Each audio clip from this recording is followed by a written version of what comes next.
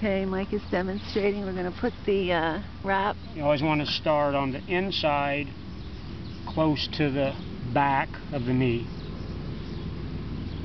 And the hole goes directly over the bone right there.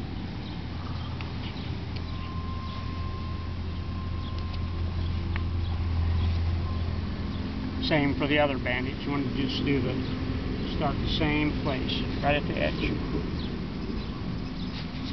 And just a little bit of pressure, just enough to make it good and snug.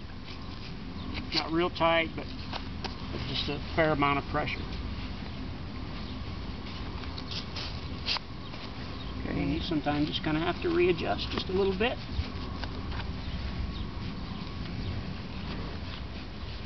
And there you go. All right. First bend his legs. Very bind him nice. up. You can lay down in it. Lays no down and look sores just like in the that back in the to morning. the knees, because that's the problem with these knee bandages, right? Good. You can walk around in it, okay? And then you can also use poultice on it, and it doesn't, okay. and it'll dry out.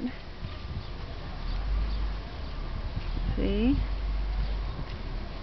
Great. So you like these knee bandages, huh, Michael? Yeah, I think they're very good. They stay in place and very easy to put on. Great.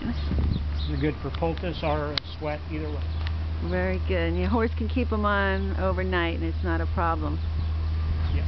Doesn't get sores. You can lay down in them. Can you step them up a little bit? Can you move them up just a tiny bit? There we go.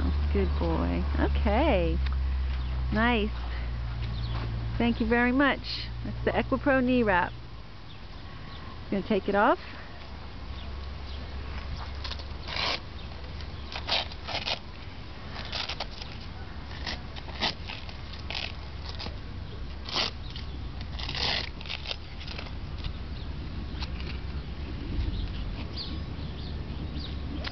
Very good. Oh, and the knee wrap is that's 26 inches long with the hole put in the middle. Okay, thank you.